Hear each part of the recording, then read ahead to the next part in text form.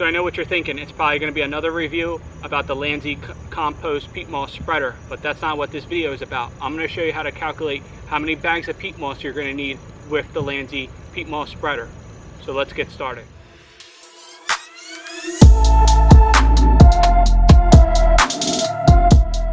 So right now, the current retail price of the Landzie Peat Moss Spreader right here is $250. This is the 24-inch.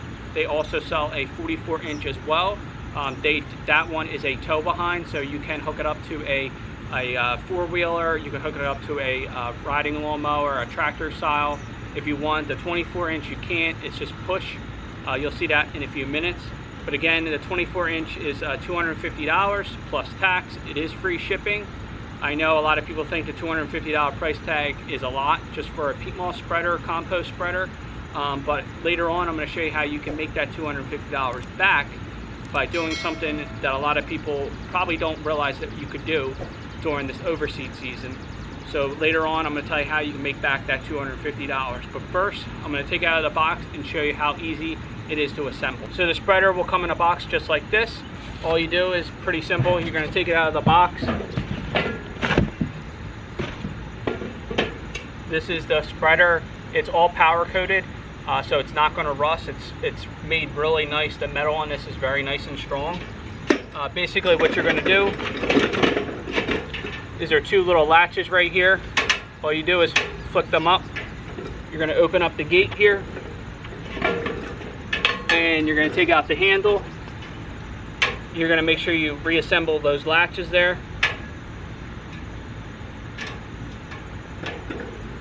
And then all you have to do is just connect the handle to the plate right here. It's just a push fitting here. And it locks in and you're ready to go. Here's a close-up of the spreader. I'm going to be out of frame here just to show you guys a little bit closer here. Basically what I was saying before, they have these push pins. They push up and then the latch, the door opens, and then you put in all your peat moss in here. And then all you do is close this back up, and then you just put these push pins back over here like this, and then you're good to go. So what I'm going to do next is I'm going to fill this up as much as I can with the 3 cubic feet bag right here of peat moss.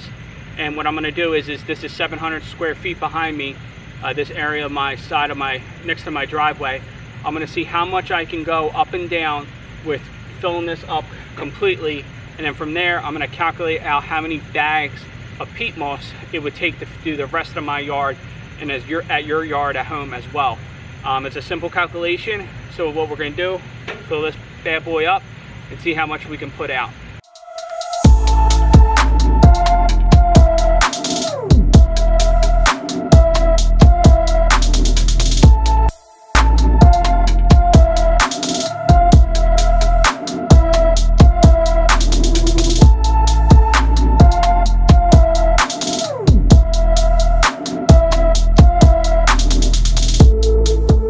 So I was able to make 4 passes up and back with the peat moss spreader completely filled. I used about 75% of this bag right here.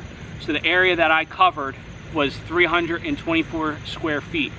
So from here, what we can do is we can take that 324 square feet and we can calculate out what I'll need for the rest of my yard and what you guys will need at home for the rest of your yard. So it's a pretty simple equation. I have it up here on my laptop here, but you guys can do this at home as well. I'm going to bring it up on the screen right now. So what you're going to do is you're going to take 0.75%. That equals the 75% of the bag that you'll use just to fill it for one time or one pass. Then you're going to times that by 1,000 square feet, and then you divide that by 324 square feet, and from there you're going to get 2.3 bags. So for every 1,000 square feet, you're going to need 2.3 bags of peat moss, and this is a 3 cubic bag of peat moss. So if you don't have 3 cubic feet and you use like 2.5, 2, you're going to have to probably calculate a little bit more. But most of these bags are pretty standard. Most of them are 3 cubic feet. So again, I'm going to go over it one more time. I'll bring it back up on the screen. Very simple equation. You're going to take 0.75. You're going to times that by 1,000 for 1,000 square feet, and you're going to divide that again by 324, and you're going to get 2.31 or 2.3 bags of peat moss here per 1,000 square feet. So for myself and for you at home, it's very easy to calculate what you would need for your house. So I'm going to bring it back up on the screen again. The equation that I used, again, 0.75%, that represented me using exactly 75 or pretty close to 75% of the 3 cubic foot bag.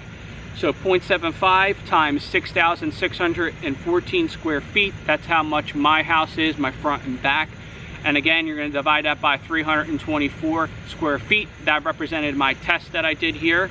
And for me, I would need 15.3 bags of the peat moss here, the 3 cubic feet bag of peat moss. I know it sounds like a lot of bags, but believe me, you go through it, especially with a bigger area. And for anybody at home that doesn't have 6,000 square feet, you just plug in whatever your square footage is. If it's 5,000, you would plug that in there and you could figure out how many bags you need at home. So one of the other great things about the peat moss spreader, and I'm sure a lot of people that have seen these before, they keep the hard, big clunks of material inside of the catcher here. So what's really great is you just open up that latch and you can throw out all that material that gets caught in here. You just throw it out in your trash can, wherever you want. So that's another great thing about the peat moss spreader. Would I buy it as a homeowner or a DIYer? Yes, I definitely would. I'm glad I got it. I remember last year, it took me forever to put down the peat moss in my yard. This is going to save time. It's going to save you money. So I would definitely recommend this. It's going to last you a really long time. So one of the things that I talked about earlier was how can you make back your money with spending the $250 price tag on one of these. And one of the great things about these is you could easily rent these out. I know a lot of Home Depots in the area, they have their rental part of their store, and a lot of those Home Depots, they don't carry peat moss spreaders. I know in my area they don't have them. I was looking last year, so I really think this would be a great opportunity after you do your overseed. Put up a Facebook ad, put up a Craigslist ad, put up something where you want to rent this out. You could easily rent one of these out for 40, 50 bucks, for 4 hours. I mean, it shouldn't take someone more than 4 hours to spread out the peat moss in their yard. So go ahead, take a look at that and see what you could do. So I hope you found today's content helpful. If you have any questions on the calculations that I did, please comment below and I'll get back to you. I'll help everybody out. I hope everyone found that it's very easy to calculate out how much you're going to need. I think it's going to save everybody a lot of time and a lot of money on how many bags of peat moss they will need. And again, check out those Facebook ads for renting these out. You can definitely make back that $250 very easily over an overseed period. People, they always look for this stuff. I know it's very expensive, but you can definitely make back your money. If you found today's content helpful, make sure you smash that like button. It helps out with the YouTube algorithm so other people can find the channel, they can find this video. And also, if you're new to this channel, please consider subscribing to this channel. I have a lot of great content. I just did a video. I'll leave a link above to a grass seed for this year that I'm going to be using and what you guys should be preparing for the upcoming fall overseed. So make sure you hit that subscribe button so you don't miss out on future content, and I'll see you in the next one.